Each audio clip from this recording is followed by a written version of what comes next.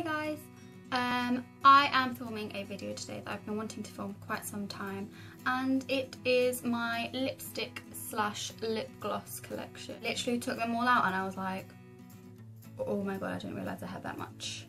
But I'll just get straight into it, otherwise this video is going to take a million years.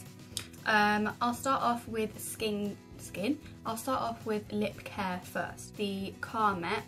I do find that sometimes this leaves my lips really dry when it's not really supposed to do that. Anyway, so the next one that I've got, just dropped one of the products.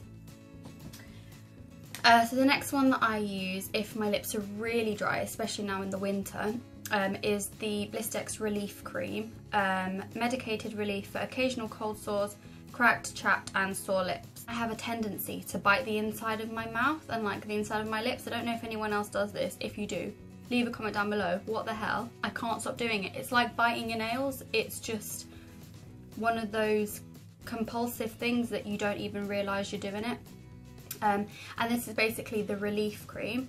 And I find that it helps. One lip balm that I use a lot under my lipsticks, especially if they're matte because they dry out your lips quite a bit, is the Burt's Bees Beeswax Lip Balm with vitamin E and peppermint.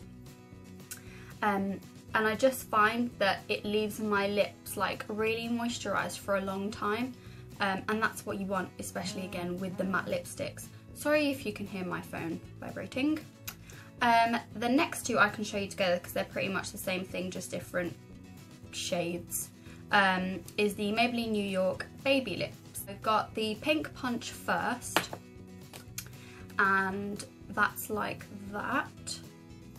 And it leaves like a little bit of a tinge. The baby pinkness doesn't really suit me, so it makes my lips look really pale. So that's not good for me. So then I went back and got the Cherry Me one, which is this kind of colour, but it doesn't really come out like that. It's almost like a gloss look, but not as pigmented, if that makes sense. So it just gives like a little, yeah. Okay, so we will move on. I was unsure whether to do it in colour order or brand order, but I've decided on brand order, and it's not in any particular, like my favourite first and then my least favourite last. It's in whatever order. So and some of these I don't really use that often, so you'll have to forgive me, but this one is, the first one is the Estee Lauder Pure Colour 82 Pink Berry Cream. And also I like smelling lipsticks, so if I pick each one up and smell them, I'm so sorry. And yeah, basically it looks like that. Very subtle, just like a skin tone type colour. Very nice.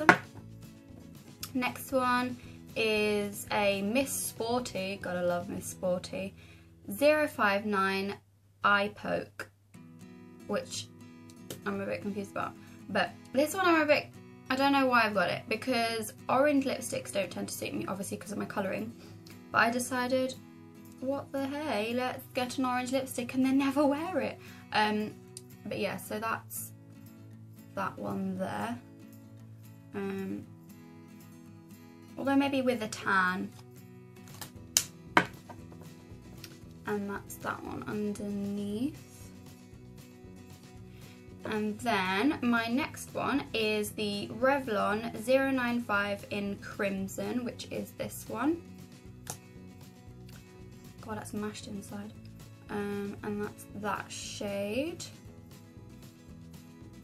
And I'll swatch it.